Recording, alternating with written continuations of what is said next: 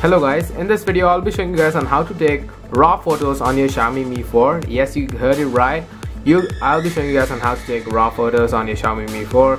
And for this you'll be needing two applications, that is the Mi 2 Raw and as well as a Snapseed application, because Snapseed allows you to edit or customize your raw photos. And with that thing, let's get started. Now you see that, let me open the camera here. So if I open the camera, you'll be greeted in the app here. So this is your exposure controls. This is where you control your exposure. This is your ISO, and that's it. And once you're done with your normal settings, bring up the object. I'm going to bring the object here. So once I bring the object here, I'm going to click on this thing called the AU rock. You can see that. Click on that, and once you're done with that, tap on the object in focus and click on the shutter button, and that's it. You have taken the photo. Now to see your photo or to edit it, you need an application, Snapseed. Click on that, open photo, and click on ES File Explorer. That's for the explorer which I find, and you have to find it where the photo gets saved. Normally it gets saved in the DCIM folder, that is Mi 2 Raw, a separate folder for it. Click on that, and the last photo is going to be what I took right now. And when I click on that, click on the normal Android way, and it will get some time to develop the photo. And once it's done, that's how the image is going to be. You'll be having tons and tons of ways to actually edit the photos. I'm going to show you quickly how I do it. Mine is not going to be the best, but if you're a pro in it, you will get to know.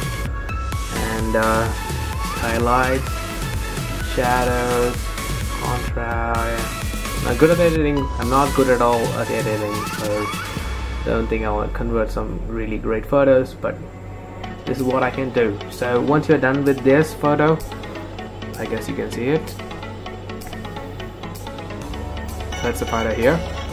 So once you're done with that, and if you want to save the photo, click on this thing, save here, and the photo will get processed here. As you can see here, it will take some time to get processed, and it will be saved as a JPEG format, not like a PNG format.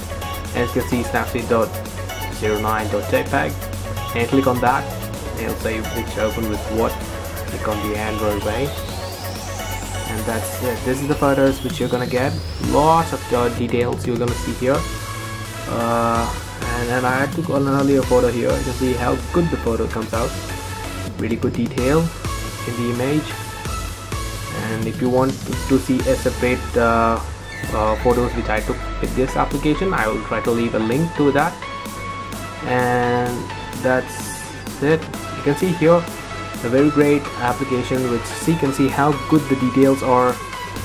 I really like the app. So that's about it. I guess you like this video. If you like, leave a like, subscribe to my channel, and if you're new, I would say just subscribe. Thanks for watching, and I'll catch you guys in the next one. Peace out.